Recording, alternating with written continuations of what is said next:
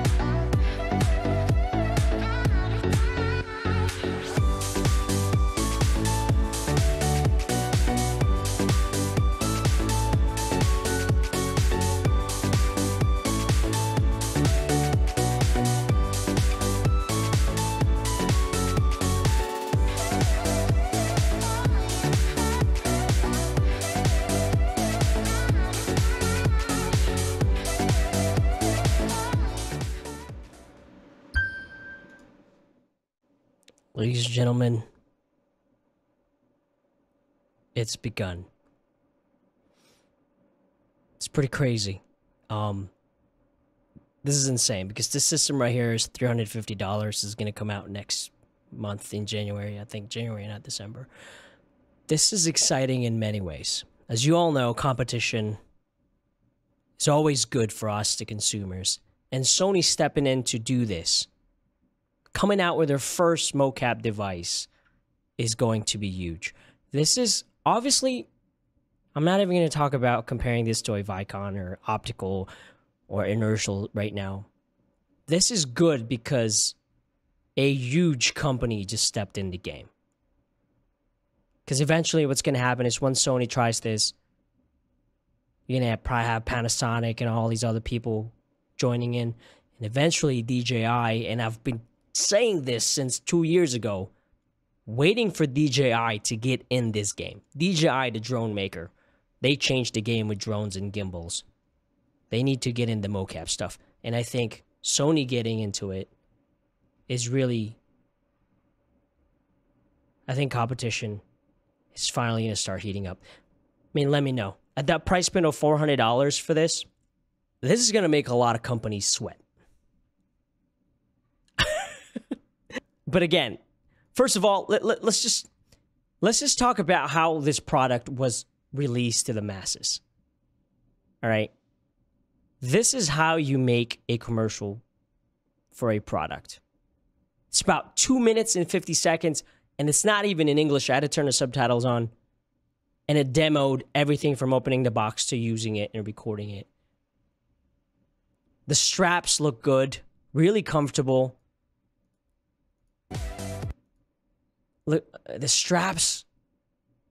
I mean, obviously, I don't know how much they're going to slide around, but they look tight. Let me go ahead and remove this video. The design is pretty good, but again, this is just looking at it.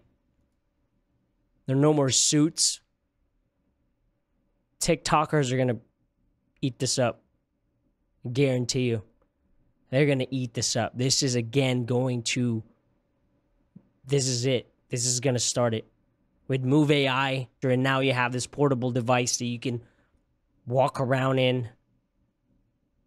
This is the first design that they have. I'm pretty sure eventually they're going to add more sensors.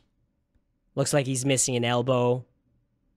Actually, he's missing hands, forearm, thigh, and feet.